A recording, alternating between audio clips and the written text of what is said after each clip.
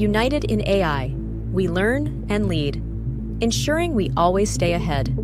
February 2022, Russia launched a full-scale invasion of Ukraine. To support the Ukrainian tech sector, the largest AI community in Ukraine, AI House, brought together global AI experts for a charitable education project, AI for Ukraine, lectures and workshops about the latest in AI and ML in exchange for donations to Ukrainian defenders. This time, AI House teams up with one of the most powerful Ukrainian AI ML tech companies, Roosh, for AI for Ukraine Season 2, to assist Ukrainian AI talents in expanding their network, equipping them with the most current and relevant knowledge in AI and ML, and raising funds to support Ukraine. Join AI for Ukraine Season 2. Harness the opportunity to learn, network, donate, and support Ukraine.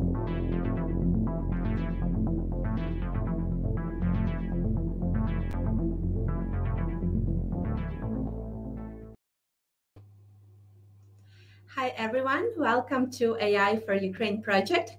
My name is Maria and I will be moderator today. I'm data scientist on my own and I've been personally watching these videos and they were a huge help. Currently, I'm data scientist at Lyft. Previously, I worked at Stripe and McKinsey, where I've met Viktoriia, our speaker today, and she was a great help and always a great person to talk about data science issues. So I believe lecture today will be beneficial for all of you. This is second season, so by now you know the drill, but I will still reiterate over it. AI for Ukraine is a charitable initiative created by AI House.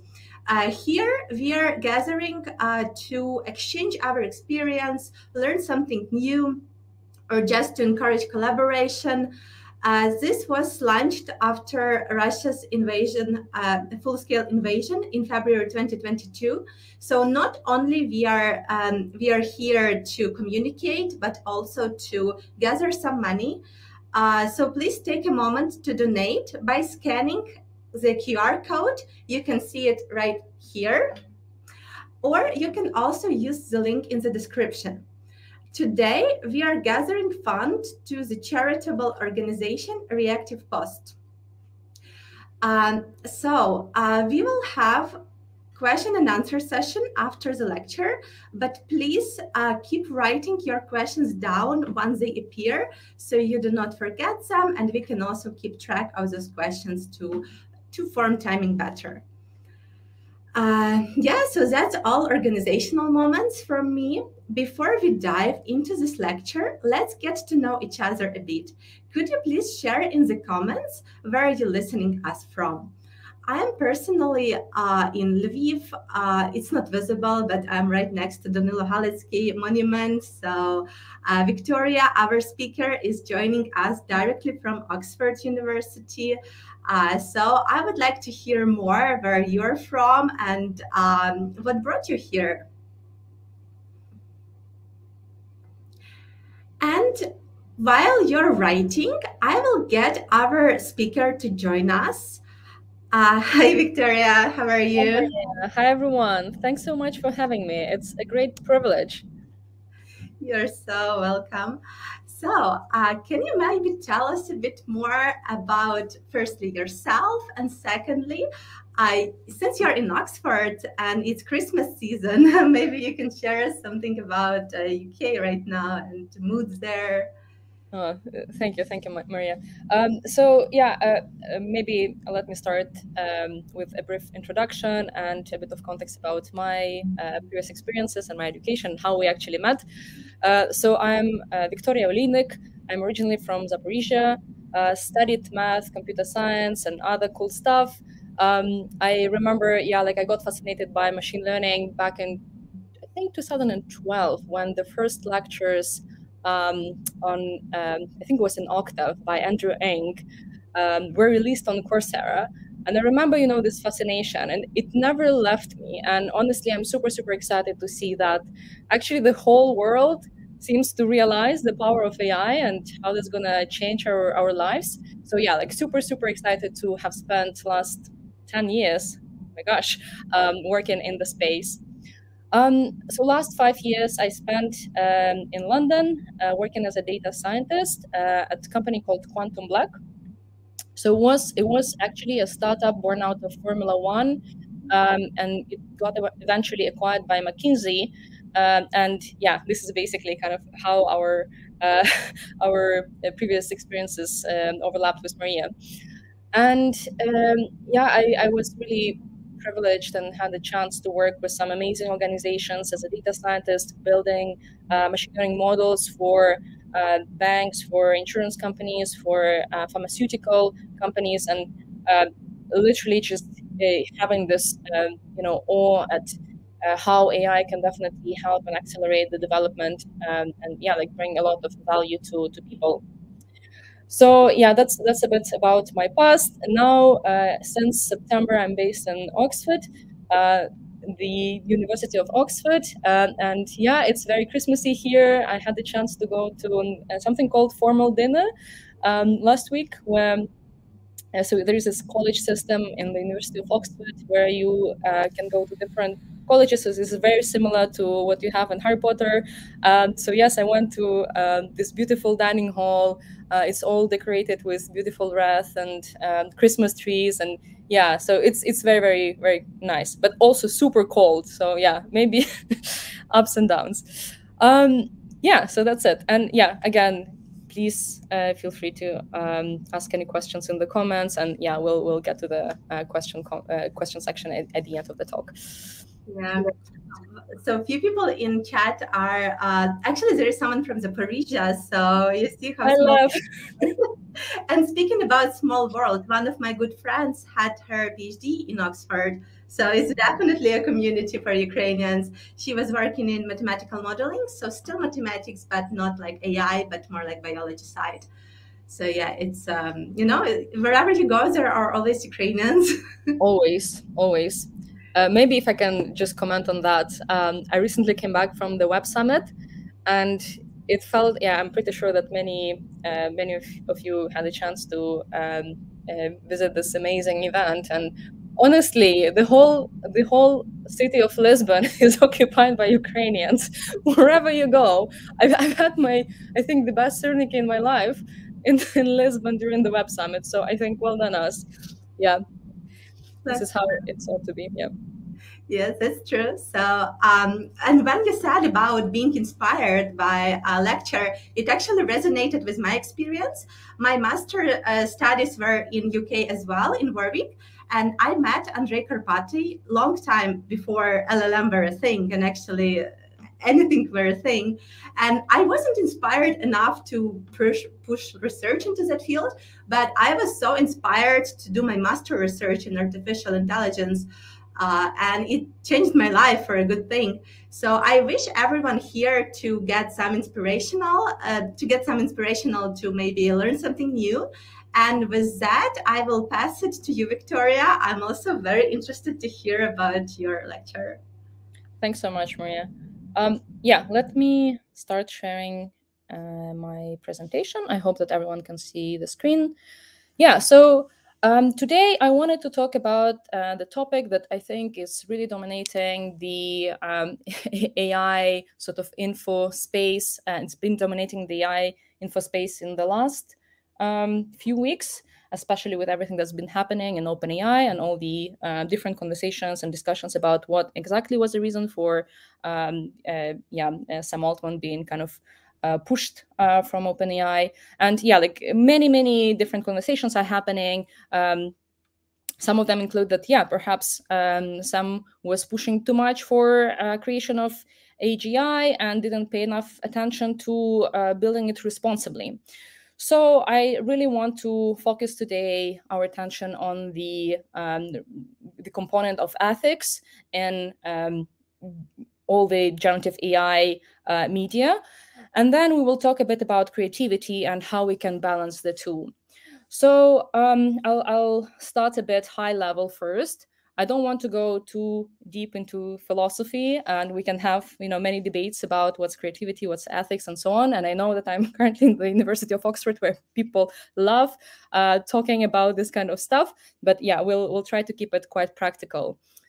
And then we'll get to some more concrete examples, and I'll share with you a specific case study based on my experience at Quantum Block. And we'll talk about some very practical considerations that you have to keep in mind when you develop your GenAI-based solutions and products. So again, as mentioned previously, please just leave your comments, questions, and any thoughts and remarks in the comments, and we get to the questions section at the end of the talk. So I wanted to start with the definition of creativity. And of course, we have 100 different definitions, and I just wanted to focus on something tangible. So creativity, I think by Cambridge Dictionary, is defined as the ability to produce or use original and unusual ideas. Original, unusual, new, put it in different ways. And of course, here we can, as I said, can open this big debate about what's original, what's unusual, what's new. Is there anything original in this world? Can humans be original at all? So I just want to really keep it practical. I think we can kind of all agree that what generative AI has achieved in the last year has shown that its ability to generate something original and unusual is really uncanny. And it's hard to debate, especially if we take into consideration how let's say the communities of artists reacted to that. The communities of creators have reacted to that, I think it actually demonstrates that, yeah, people are concerned. People in the creative industry are concerned, and perhaps for a reason. So let me just give you a few examples of how GenAI is smashing it. And I just really wanted to highlight these 3 examples that I really, really like. So first one, yeah, I'm pretty sure that you have seen some of them. So the first one refers to something called unsupervised. So this is a visual art installation created by Rafik Anadol. So he is an AI artist.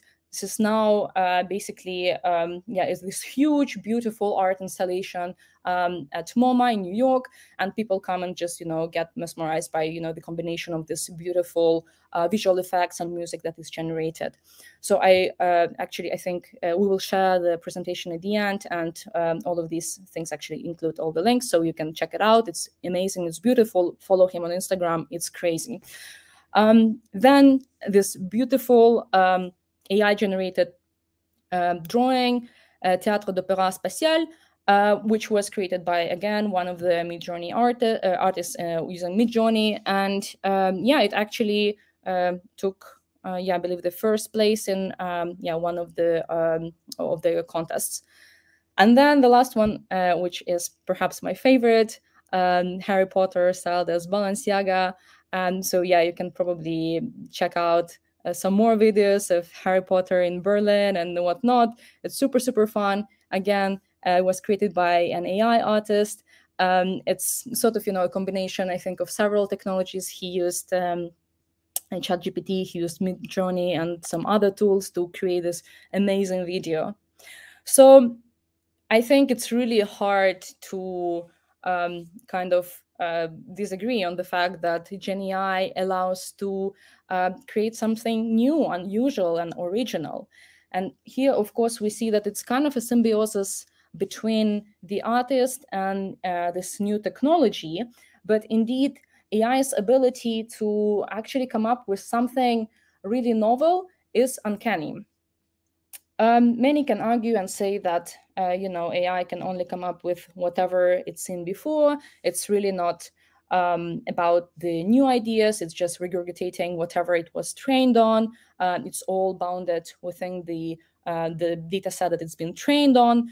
But there is another camp, right, that would say, what about a so-called move 37? So this famous move in the AlphaGo game where AI basically came up with a very original move for this Go game and eventually won the game. And none of the human players actually could think of this move as a good move.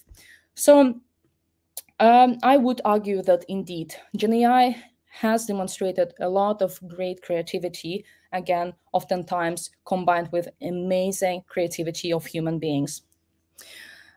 But let's not forget that this is just the beginning. And here, I just wanted to bring to your attention something very fun that I came up with a few weeks ago. The very interesting fact that GPT-2, which was released in 2019, which is 4 years ago, to the prompt which says, finish a Valentine's Day card that begins, roses are red, violets are blue, finished it with, my girlfriend is dead, which I believe is probably not the most exciting Valentine's Day card to receive. And at the same time, GPT-4, which was released in 2023, came up with this beautiful verse, our love is timeless, our bond is true. So in just 4 years, we see this amazing progress in the quality of the output.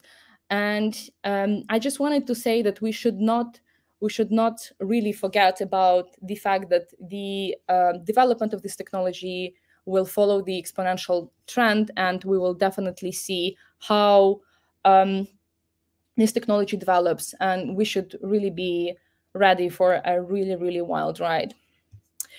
So this is all fun and games, but at the same time, we all know that GenAI comes with its drawbacks, and I just wanted to highlight a few very big problematic things that, you know, everyone is kind of aware of, but again, something needs to be done about it.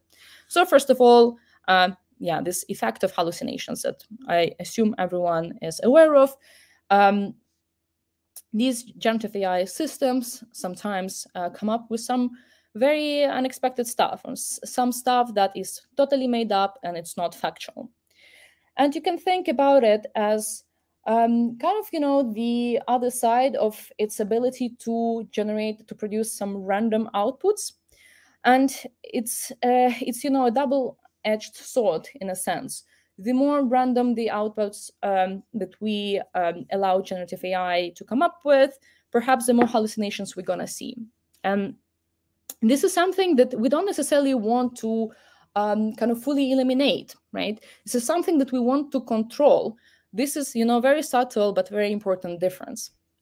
And then this other example that I quite like, yeah, so generative AI kind of not understanding the context fully and giving this beautiful salmon in the river, which is quite fun. More to that, Gen AI has some ethical issues when it actually gets in hands of us humans.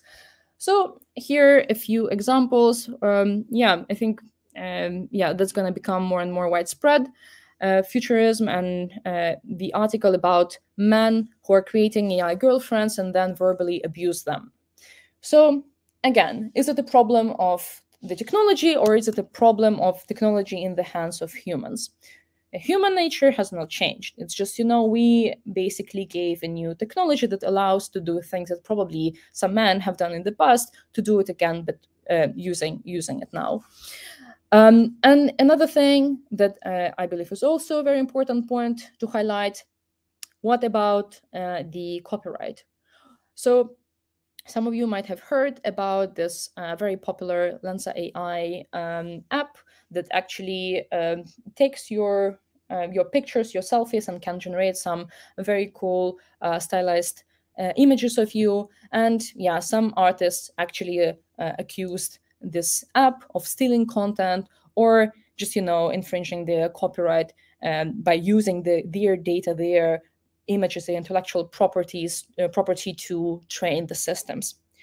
And again, given that the technology is quite new and the regulations are not yet in place, we'll talk about it in a minute, it's really a gray zone. And actually, as of now, none of the companies that develop AI have a really good sort of statement or position on how they deal with the fact that they are actually using the data that can be copyrighted, including OpenAI, by the way. And finally, something that we have seen before, even before, you know, generative AI hype, the bias, discrimination. And this discrimination can come in very different forms. It can be, you know, the discrimination against gender. It can be discrimination against race, sexuality, and so on.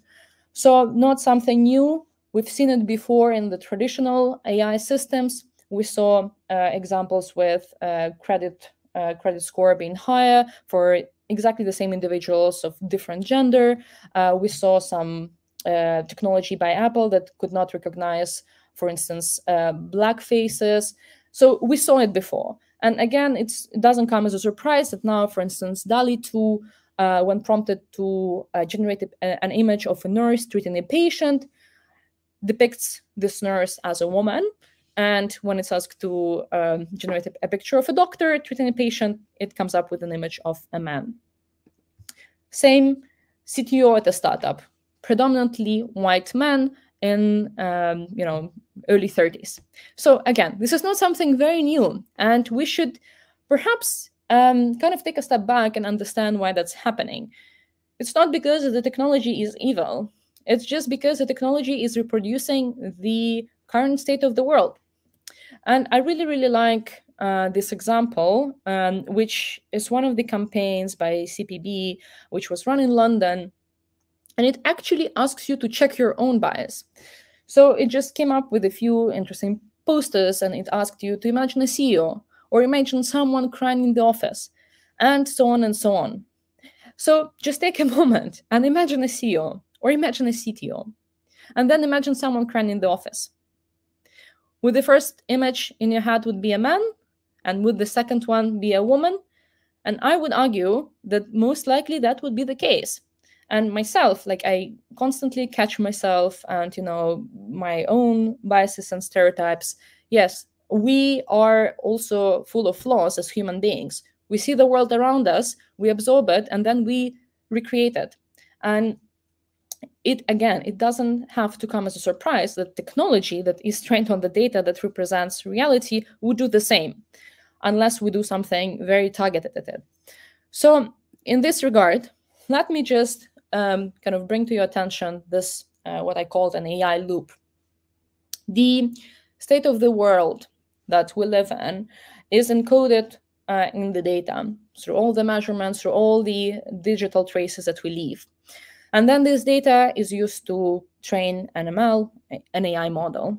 And then this model is used for some decision making, or it basically affects us individuals in our daily lives. And then based on that, we take actions and we influence the state of the world. And this loop continues and continues and continues.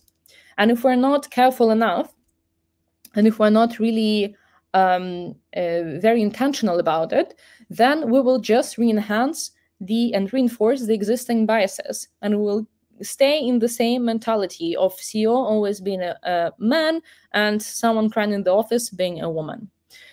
So here is a fun slide, which kind of also illustrates why that might be the case, that we perhaps don't necessarily have the right people to create the right vision for responsible AI.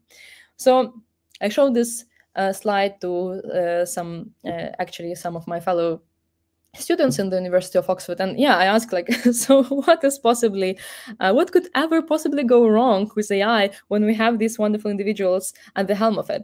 What's wrong with the slide? And yeah, like, obviously we see predominantly white men here. So we see one gay man and we only see one man of color. And this sort of lack of diversity in the among the C-level of these technology companies might become a problem. And again, like, I'm not making an assumption that these people want to be racist, sexist, and so on. The problem is that they represent a specific kind of mindset, and they might have a very certain sort of view about the world, how safe looks like, how equitable looks like, and they might basically disseminate these ideas in their companies, and it will have a massive trickle-down effect inside the organizations and how the AI that is built. So something to keep in mind. The point here is that the companies, of course, are led by their CEOs, like founders and whatnot, but you would always have within the companies people who care. And historically, it's been the case in the last few years that researchers and whistleblowers in the companies, they spearheaded the movement for fair and ethical AI. And we had a few very prominent examples. For instance, at Google, there was this Black woman, Timnit Gebru, who actually wanted to publish a paper about related to ethics in AI, and Google didn't let her do that. And in the end, she kind of was forced to leave the company. And unlike the situation with Sam Altman, she didn't have the power to go back, which is also quite interesting. So it's very important to keep in mind that there are definitely people in the companies who care about this stuff, and their voices are strong, but they definitely need to have more and more support, and especially among the people who lead the companies, to make sure that this sort of component of ethical and fair is always it's also guiding the vision for AI that we create together. Regulations are slowly catching up with all these groups that are pushing for responsible AI. And I wanted to highlight here a few things, right? Like, for instance, Google has developed these AI principles, and then there was this responsible AI framework developed by Microsoft. There is this amazing, think tank, if I could call it this way, or advocacy group called Partnership on AI, and it has an amazing incident database that basically collects all the ways that AI went wrong and all kinds of failures of AI in all these ways that we just looked at when it comes to bias, discrimination, when it comes to surveillance, privacy, and so on. And then I also highly recommend this AI Now Institute report, which is annual, and it has some amazing sort of data and kind of really nuggets of knowledge from the leading voices in the industry. Then actually the regulations that are, as usual, are designed so slowly, and of course it depends on the governments that are moving at a completely different pace. They are slowly catching up, and the more pressure we have from these advocacy groups, the more than they realize that something needs to change. So for instance, GDPR and CPPA that were introduced as a result of all this pressure that was created within the tech and industry and by these advocacy groups. Recently, we saw a draft EU AI Act that was released, and I believe this is just the first step, and that's gonna the US is gonna follow, and we will see more work done in the regulatory space. And maybe, a side comment here, perhaps also you had the chance to follow Sam Altman's visits at the White House and all this wild tour and the conversations with the world leaders and this very vocal ask to regulate us. Again, some discussions about how genuine this ask is, but I believe that there is consensus among people who are really at the forefront of the AI development that there must be some regulations put in place. But it doesn't mean that we're not going to develop until they are in place. We're going to follow our own intuition about what is right and what is wrong, and then hopefully regulations will catch up. So one thing that I wanted to kind of highlight here is that even the self-imposed regulation is sometimes not enough. So, as I said previously, right, we have all these sort of drafts and nascent regulations, internal frameworks, internal guidelines that these companies create for themselves. And OpenAI, for instance, is notoriously sort of strict and woke in the way that it treats these sensitive subjects. So, for instance, good luck trying to find out anything about sex through ChatGPT. Some companies, such as, for instance, Anthropic and its tool that they created, is using so-called constitutional AI that is kind of using this very creative, smart trick about how to embed the rules of how AI should behave, and they kind of embedded it programmatically. But at the same time, all these guardrails that AI companies have put themselves are sometimes not enough. And one thing here that was reported recently is this. So it's actually based on a wonderful paper. So I also provided the link here. The paper about sneaky prompts. So some wonderful ideas about how to sort of find semantically similar prompts, similar words that would allow to kind of pass a threshold that will generate an answer, but will still be in the kind of non-sensitive zone. So let me unpack it.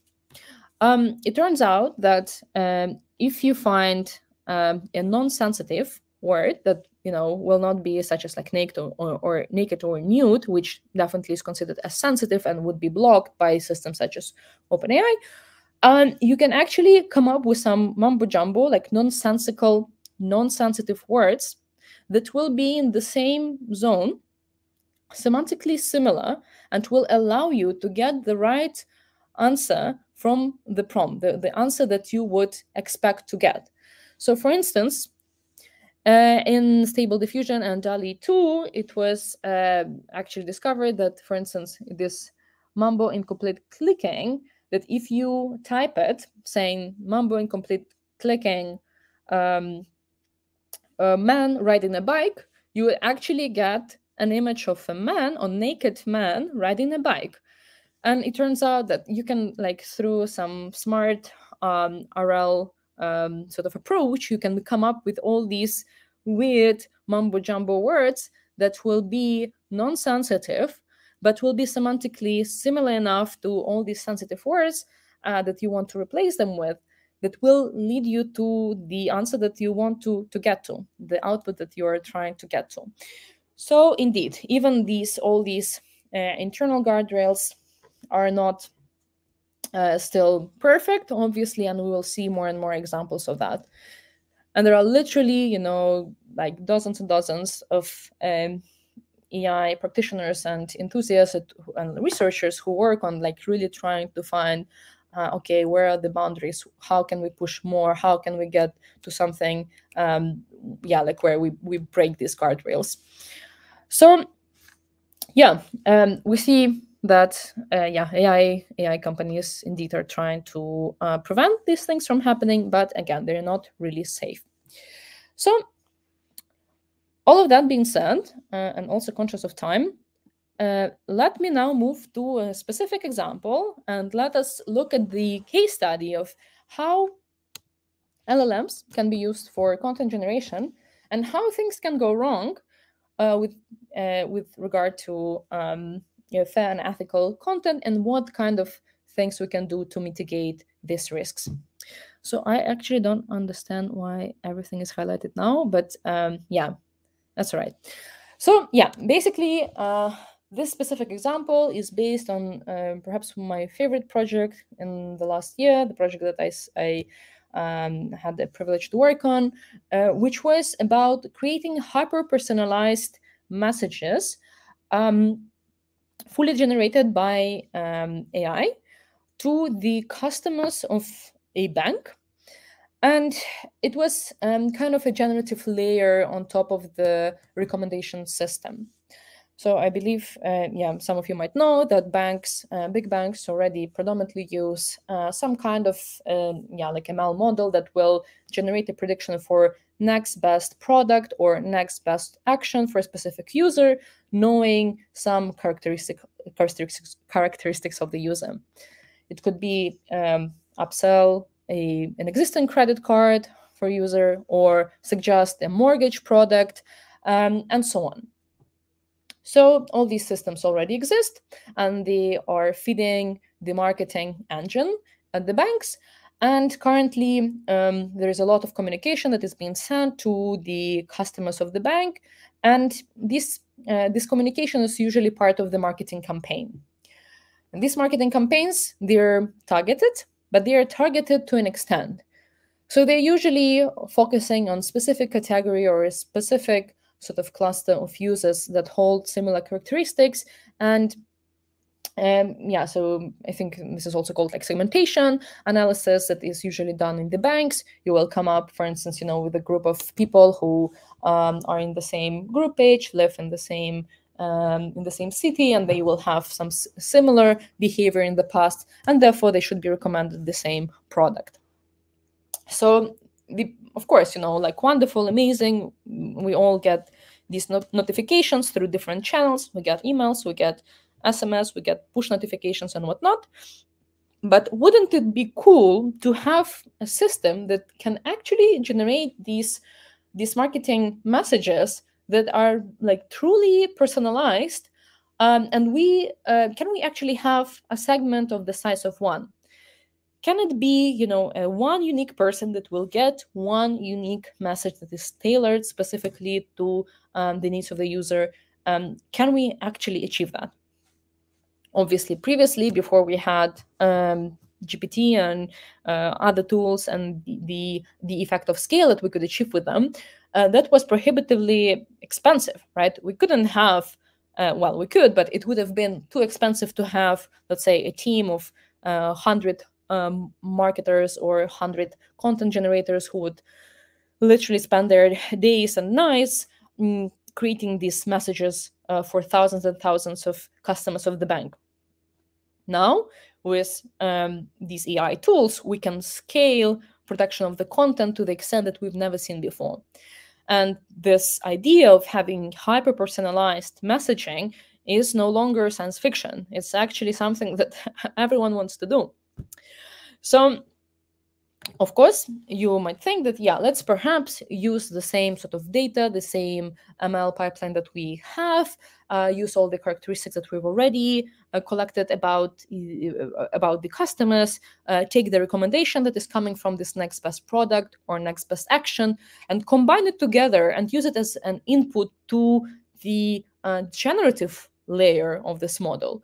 And just, with a bit of prompting, maybe just like, we could generate tailored messages to all the customers at very low cost, only the cost of calling OpenAI API or some other tool.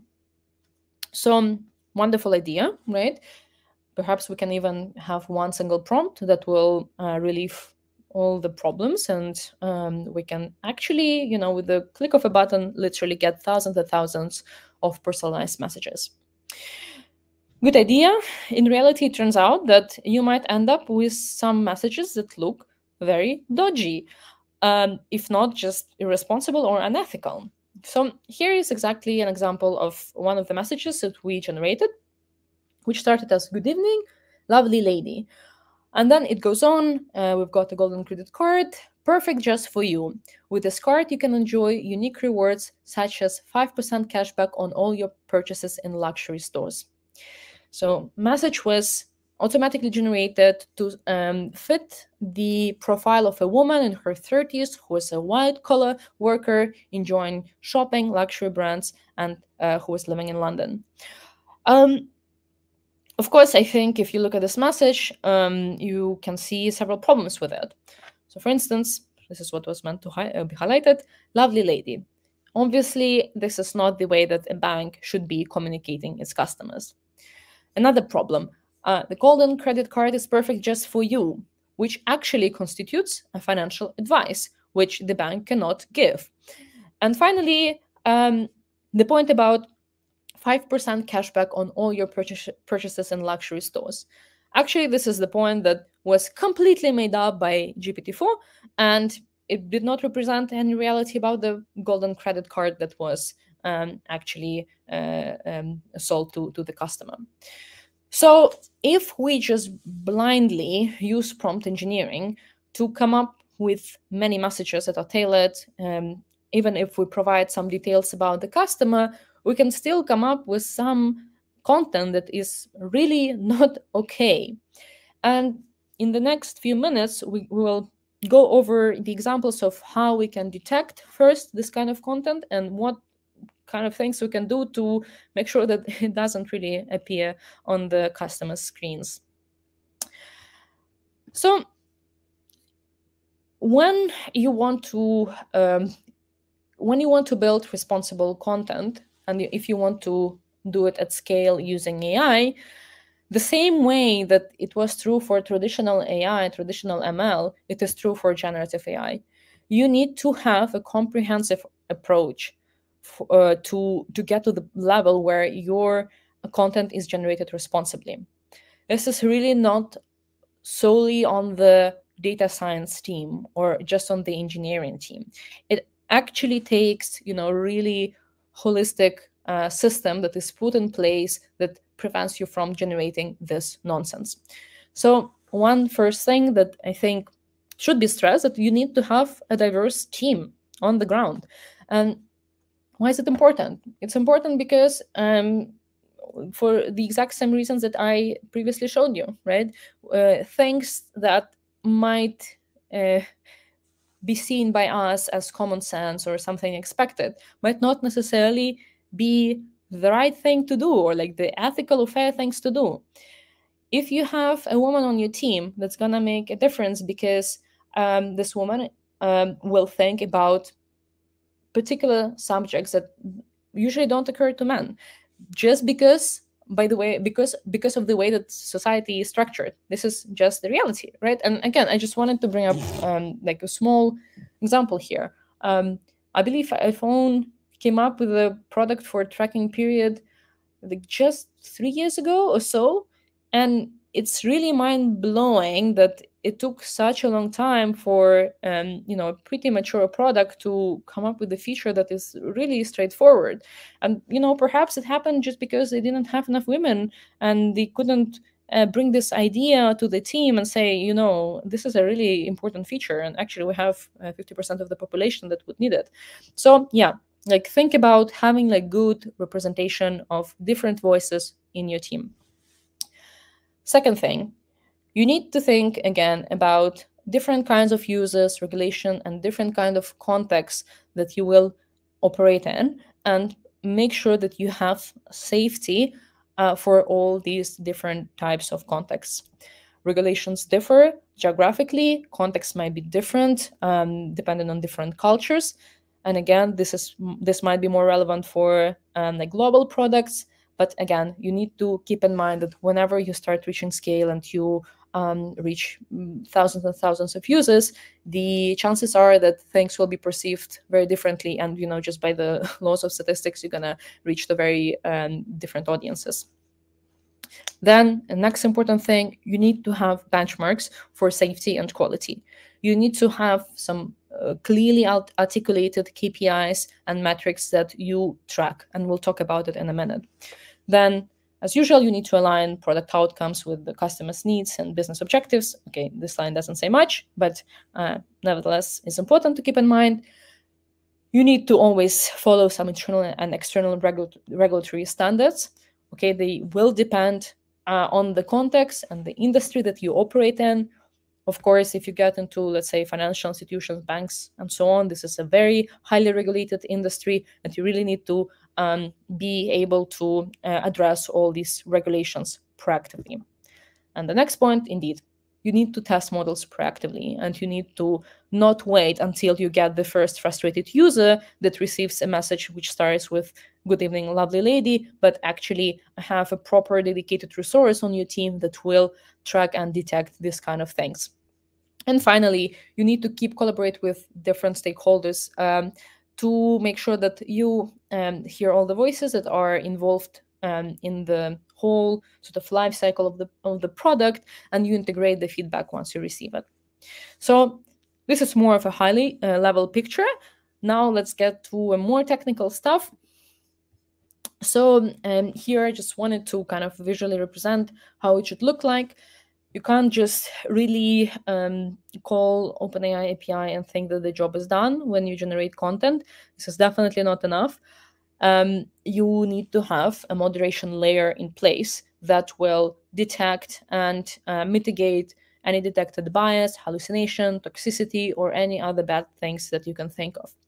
And then perhaps, again, like there are different ways to structure it, but perhaps, once detected, you can feed it back into your prompt and keep generating and refining the output until you actually reach the point that all your moderation checks are pass. So very specific things that you can do as a data scientist or machine learning engineer. So first of all, very straightforward.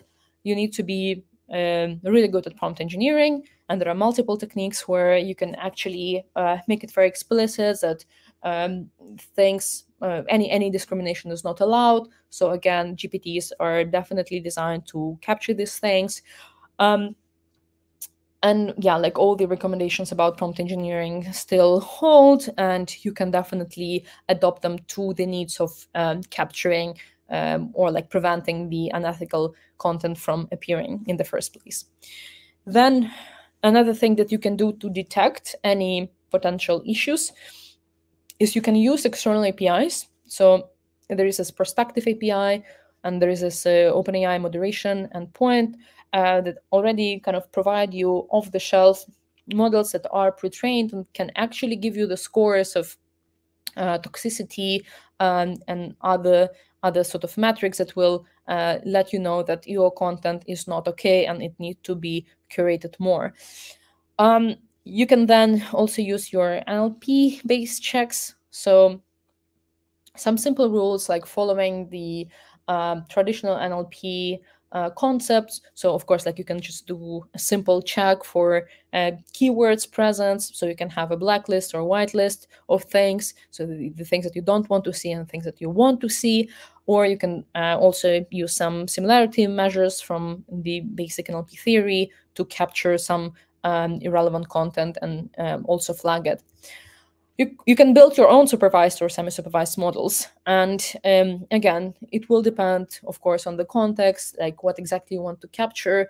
But yeah, perhaps if any existing pre-trained models are not good enough for you, you can, yeah, like why not? You can actually label some data yourself or have an outsourced company label it for you and then use this for detection of very specific sort of problematic feature that you'd like. And finally, something that is becoming more and more popular, you can use LLMs to do self-verification.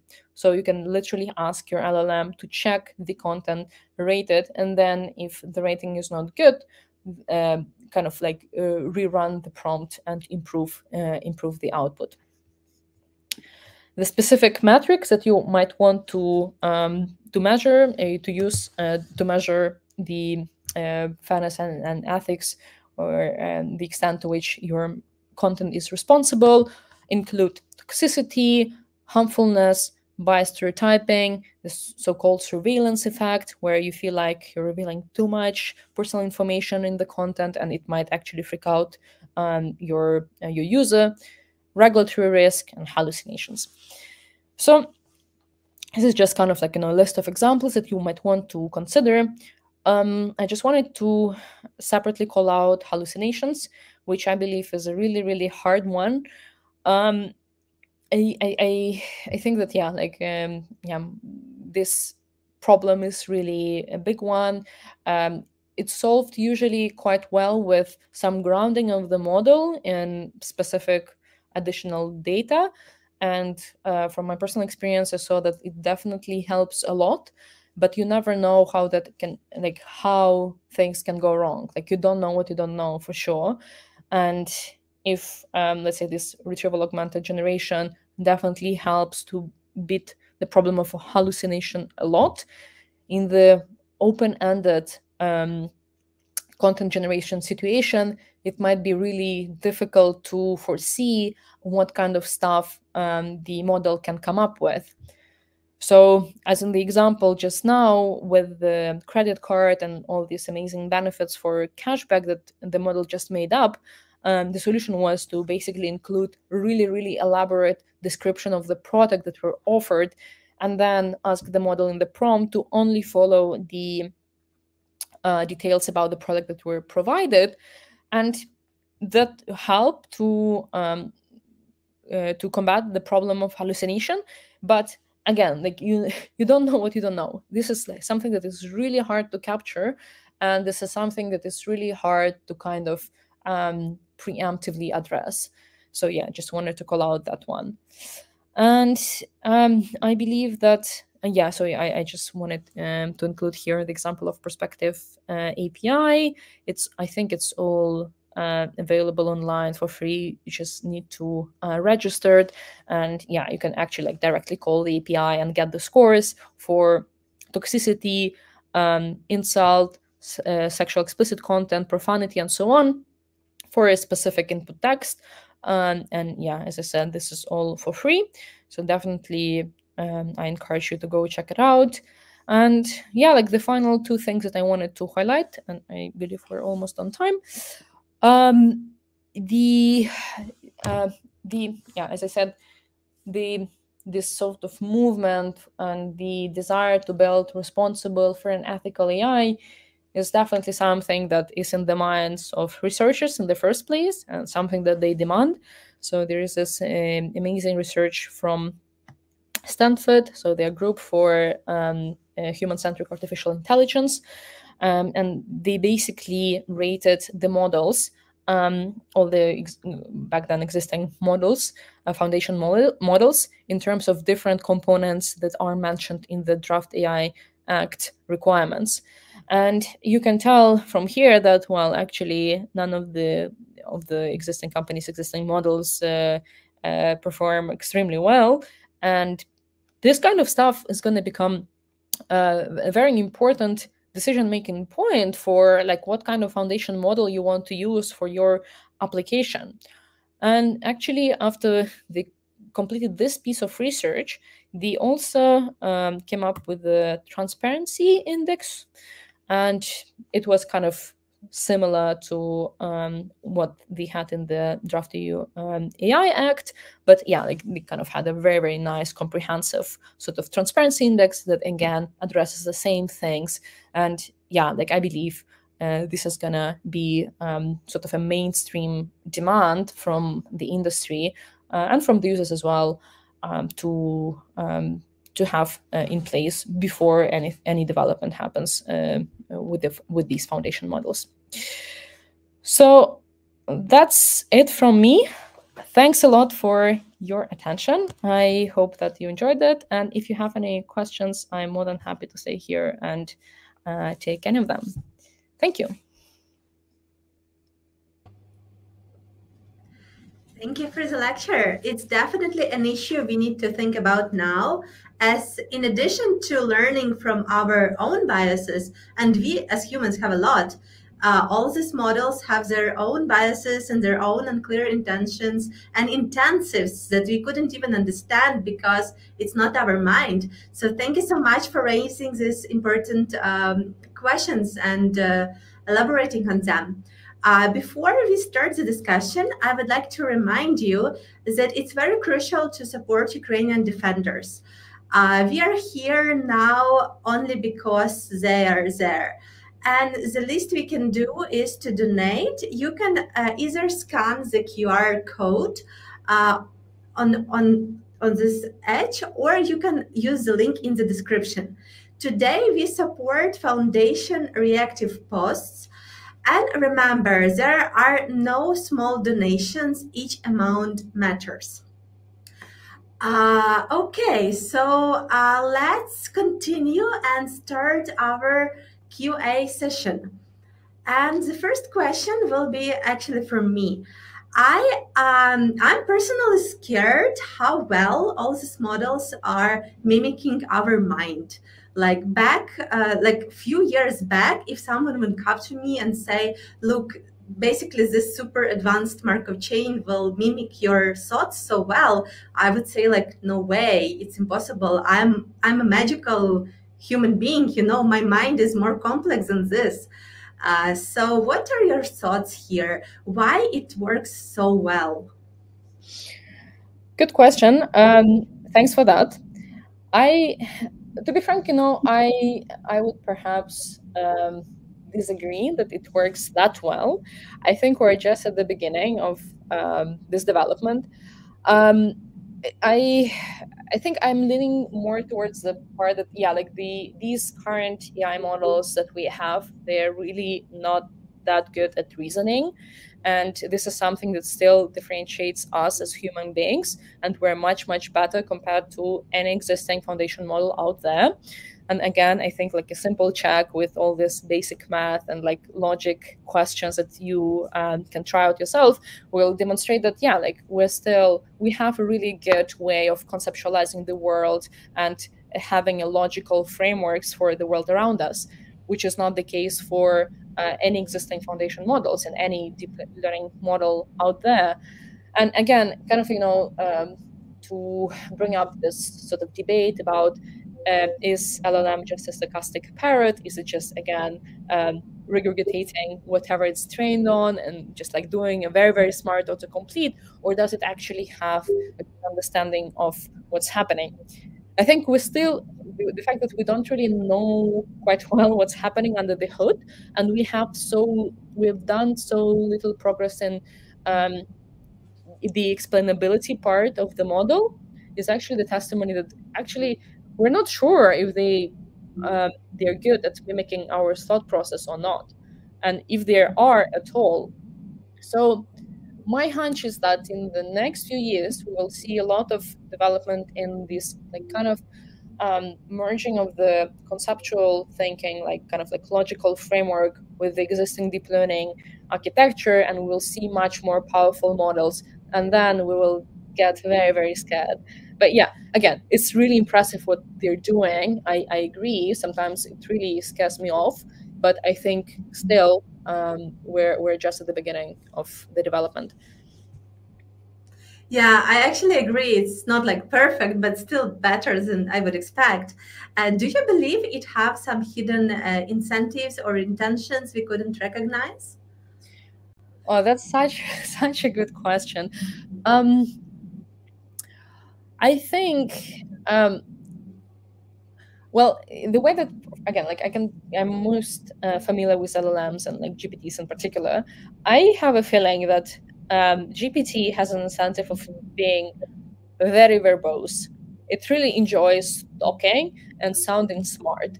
And if there is any way of kind of like formalize the incentives, yeah, I would say like looking smart or like sounding smart would be my answer when it comes to GPT specifically. Um, then, yeah, like, curiosity, perhaps. I think this is something that we will see again, like given this whole, yeah, like, this is more relevant to the RL world and the robotics part of it, right? Like the curiosity, the exploration versus exploitation trade-off, and like this exploratory part of it. I think this is also something that the models have or will have. And then maybe last example that I will bring here. So actually, something very interesting. It was like a philosophical debate between a researcher in AI and like a philosopher and someone very active in the human rights, who brought up a subject of, is it actually ethical to let an AI model to do a very boring task forever? And if you think about it, right, like it seems to be really unethical to kind of lock someone for eternity completing something very boring. And these systems are super, super powerful, and perhaps they would be very, very frustrated, and we just don't know about it. So yeah, this would be my answer. Yeah, I agree to that. It gives me chills even to imagine that. Yeah, okay. Do we have any questions from the audience? And we do. So, what is the future of LLMs, on your opinion? I believe so. The systems will, these LLMs will move towards sort of sounding more and more human-like. So I see a lot of developments here by like smaller companies where there's really this push for the models be more witty, sound more like your friend, or be more approachable. So again, something that like traditional GPTs don't really do that well. So I think this is going to be one direction of improvement. And yeah, we will see many friendly bots based on LLMs that are like really funny and kind of like chatty and nice. So that's one thing. Second thing, I believe LLMs will become more and more nimble. So we'll see smaller models. We will see more open source, more models developed by the open source community. That's already happening, and I think we'll see more of that. And God knows what that's gonna bring us when we'll have like thousands and thousands of different LLMs. So I don't think that we will reach new frontiers by increasing the size. No, I think the experiments with the architecture will bring some new interesting results. And then, so there was something else that I wanted to say, but I spoke so much that I forgot.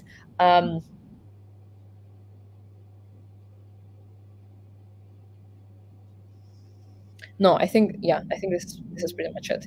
Yeah. So final thought. I just remembered. Another thing that I believe is becoming more and more obvious is that we are polluting the internet, the content that we have on the internet, with the outputs that are synthetic and that are produced with LLMs. So I think in 3-5 years, we will face a problem of not having enough sort of authentic content that the models have not seen yet. So we already used almost all the internet to train the existing LLMs. In the next 3-5 years, there will be so much synthetic content, and the ratio between synthetic and authentic content will look much more different and imbalanced towards the synthetic content. And this is going to undermine the quality of the LLMs and the outputs that we will have. So that's another point that I wanted to make. And yeah, like just something to watch out for. Yeah, that's interesting. I haven't thought of that yet. And your first point about making this agent more personalized actually brings me to the next question. Would it be possible to use AI in therapy or psychology? 100% possible, 100% something that's already happening. I actually just recently spoke to someone who is on the startup doing exactly that, basically building personalized therapists that will be much more affordable for people, right? The cost of therapy is definitely quite high, and it's definitely a barrier for people to start doing that. So AI here definitely helps to bring it down dramatically. And make therapy much more accessible and help us resolve the mental health crisis that we're facing. I think it's good. I think we should do that. I think we should be super careful in how we build it. I think we will see a lot of friendships between people and AI systems. We will see romances between AIs and people. 100% it's happening. I'm pretty sure it's just our human nature. We fall in love with the words, and we are predominantly, well, I mean, this is happening. We are longing for connection. There is this pandemic of loneliness and so on, and this is going to be the case. So yes, it's happening. It's going to be better and better, and we need to make sure that we build it responsibly.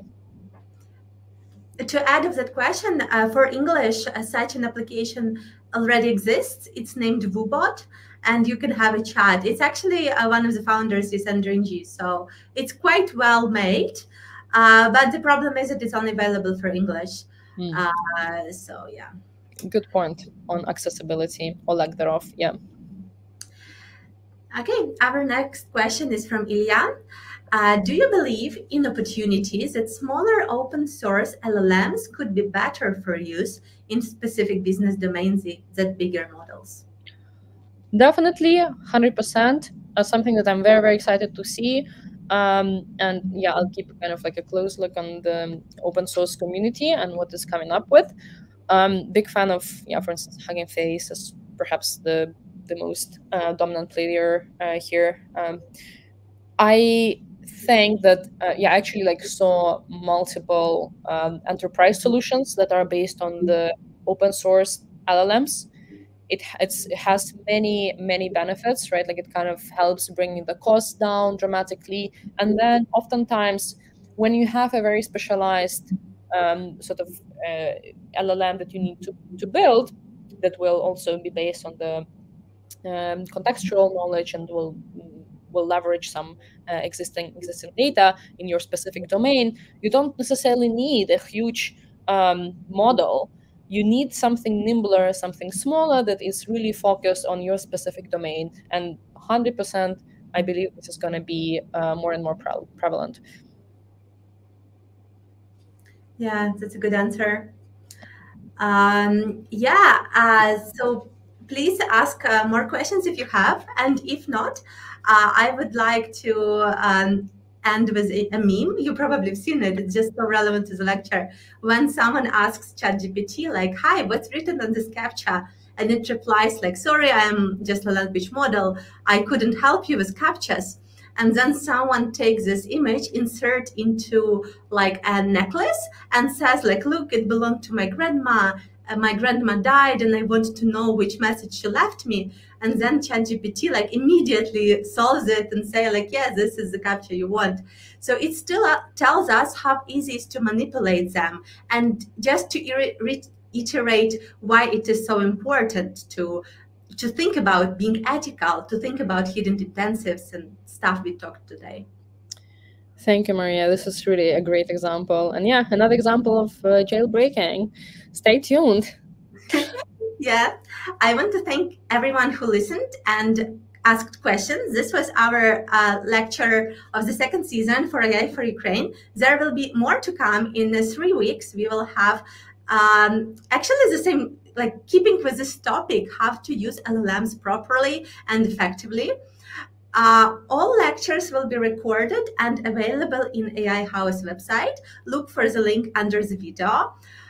Also, please share the information about the projects with your friends, as there are many people in Ukraine and outside Ukraine who can... Oh, more questions. Sorry, Viktoriia, we couldn't let you go. Anyway, share the information. Question: what's your own ideas, and how can we fight the problem so that the model starts learning better on their own data, so that there is no draft on efficiency and accuracy?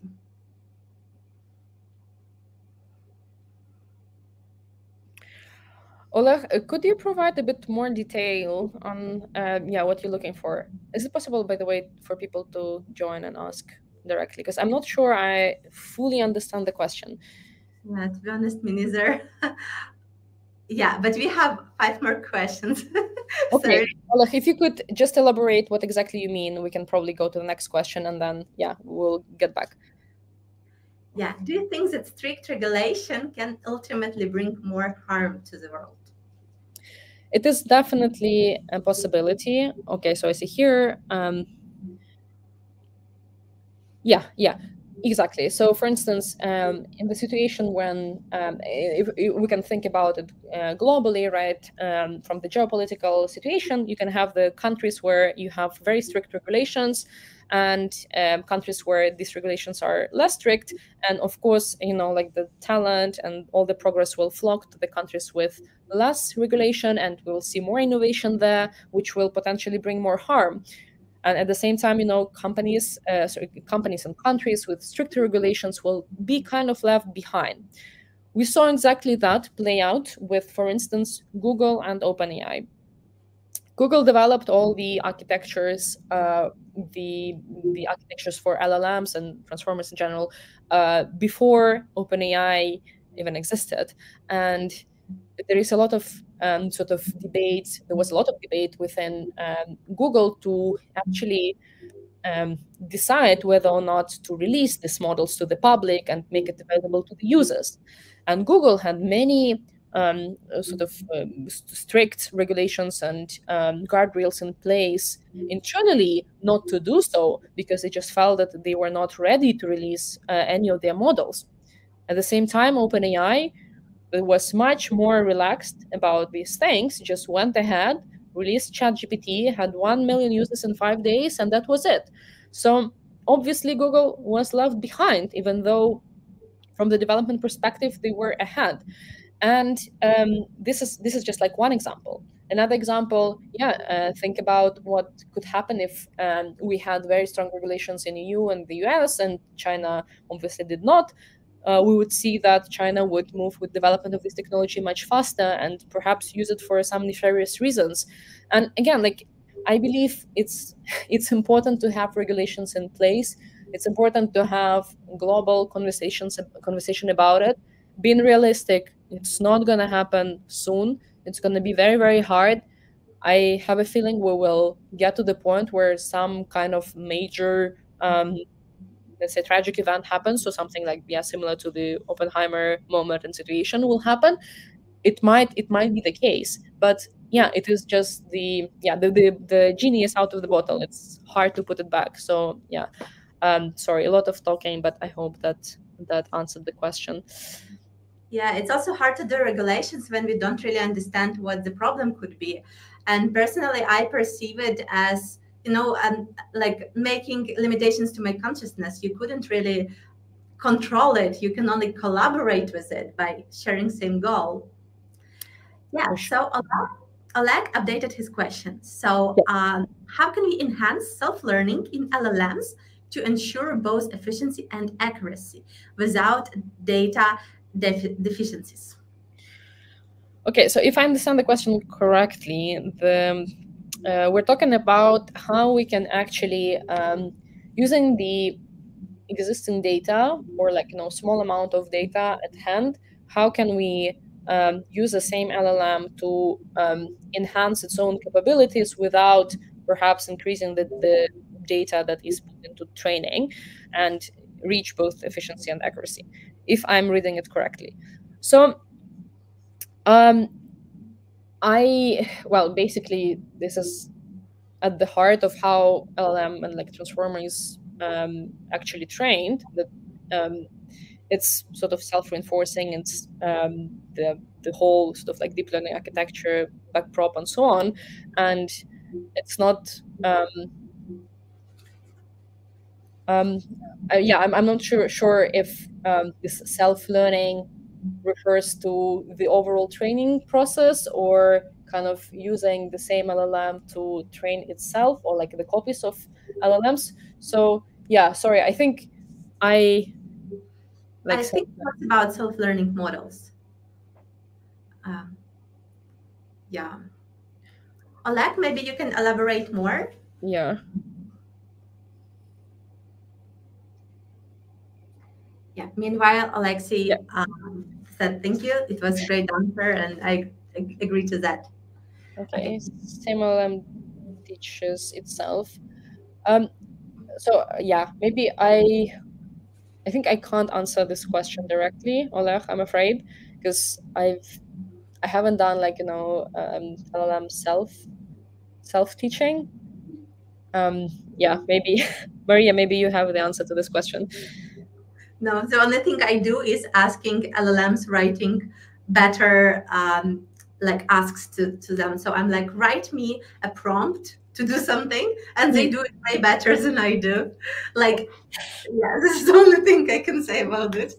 So, again, maybe, again, if I can try again, Oleg, one thing I could say, like prompting itself, and yeah, what Maria actually does, right, and what she described, asking several times, multiple times to improve the answer. So if this is referred to self-learning, but actually I'm super curious to hear if this is something that is like a general knowledge self-learning technique. Anyway, so this is one thing. And the other one is, like, I could think of like creating the copies of the same LLM and having some kind of an adversarial setup where you basically help two LLMs that are the copy of each other to become better as a result of it. So yeah, this is the answer. Yeah, more to add here. Like, remember a long time ago, there have been a huge popularity of genetical algorithms where you like try different versions, and then you create like a kit of two best performing options, and it on itself is typically performing well. So yeah, maybe one day we will have something like that for LLMs.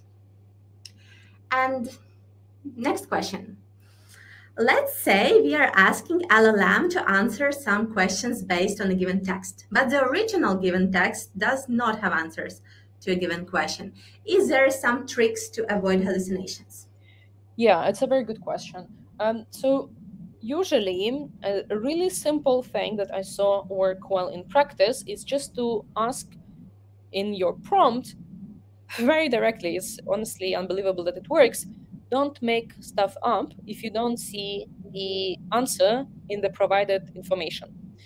So maybe, like, to this question, I can speak a bit about one solution that I worked on, which was based on like actually question answering based on the given text. So it was for a bank, and we had like really long, 100 pages long PDF files that contain some information about sustainability efforts of the companies. And we had a set of questions that were meant to be answered using these original PDFs. And actually, the simple trick of saying, like, don't make stuff up was extremely helpful. And we saw that like in 98% of the time, if I'm not mistaken, we didn't see any hallucinations in the sample that we checked with the experts. So try this out. And yeah, again, grounding already helps to prevent hallucinations when the answer is present, and then this simple trick usually resolves the problem. The more we talk about it, the more it actually reminds me how I talk to my consciousness. Like, Maria, like, don't make stuff up, actually works. Yeah. Okay, last chance to ask your question. And if not, let's thank to the speaker. It was very enlightening and interesting to okay. Sorry, Viktoriia. No, of course not. Of course not. I'm very happy to see that people are engaged. Is it possible to improve the training of the model on the data generated by the model itself? Okay, got it. I think we got that. So the question is about using basically prompting the model, the LLM, getting the synthetic data and fitting it back to the model to hopefully have more input to improve the model. I hope this is what is meant by the self-learning. Okay, cool. Oleg, maybe if you can just comment if I understood correctly. I'll answer the question that I just highlighted. I believe that well, actually, the research shows that you will see the decrease in the model accuracy if you use synthetic data, or if you start slowly sort of polluting the training data with synthetic data that is generated by the model. You will see the decline in the model accuracy and the model performance. And therefore, the answer to your question is no. Based on the research and the experiments run so far, it doesn't seem that synthetic data can improve the performance of the model. If anything, it can actually make it worse. And this kind of refers to my previous point made that the sort of inundation of synthetic content actually puts at risk the whole development of AI, because simply, we exhausted everything that we had before. We became lazy because all the stuff that we now write is so much dependent on the AI. Like personally, I don't remember the last time when I wrote an email unassisted. So it's just, this sort of shift towards synthetic content that will make development of AI much and much harder. Yeah. So continuing with questions, is there any possibility to overcome prompt engineering? So I would need a bit more details on what exactly is meant here.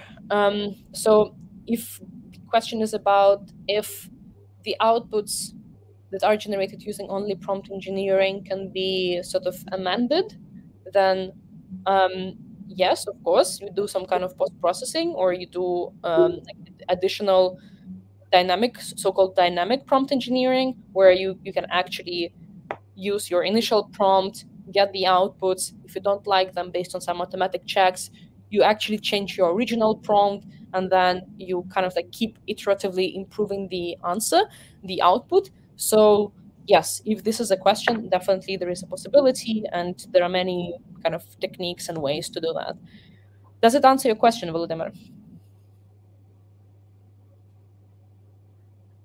So while we wait for Volodymyr's details, I guess maybe it was about because currently it's just lots of work for me. Give a prompt, like or dislike answer, give another prompt. So I would guess it's about optimizing that.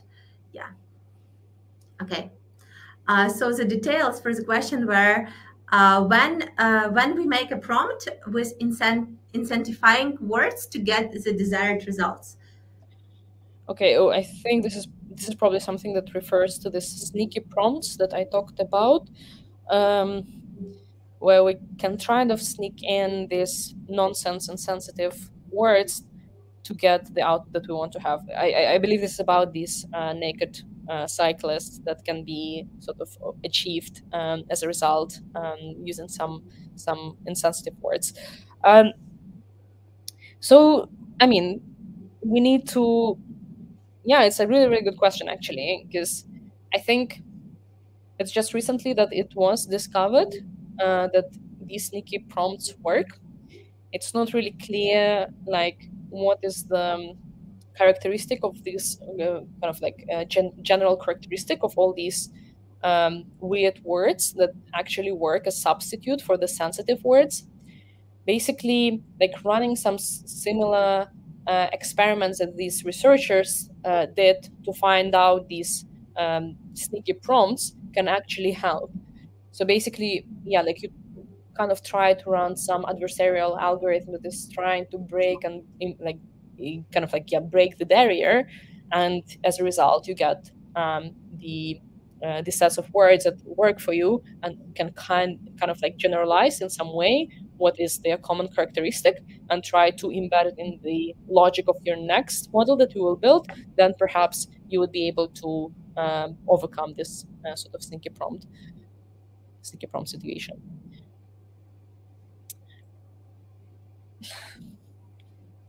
Yeah, so okay, Cool.